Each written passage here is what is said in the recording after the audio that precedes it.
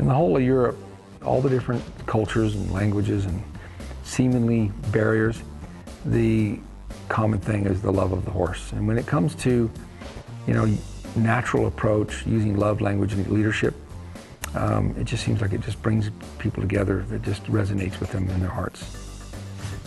That's Parelli.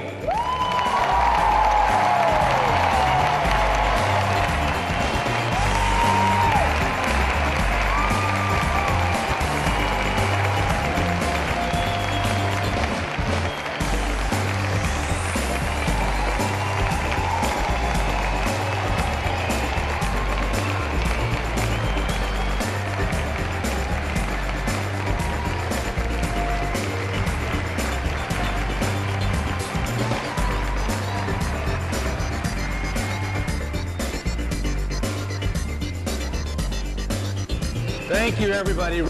What I want to share with you tonight is a way that horses feel about the world. I made some big decisions in my life, and my number one decision was to become a horseman instead of a horse trainer. One of the interesting things about going to Germany is the translation quotient. I speak, and then they have to say it and translate it. And sometimes I can say something as simple as, this horse really wants safety, comfort, and play, and then, and I'll leave it like that, and then they'll say, "The fair." I'm going, did I say all that? So, let's start to think about horses. Who loves to watch horses in the pasture? Denken wir mal über Pferde nach. Wer liebt es, Pferde zu beobachten auf der Weide? Who loves to watch them play?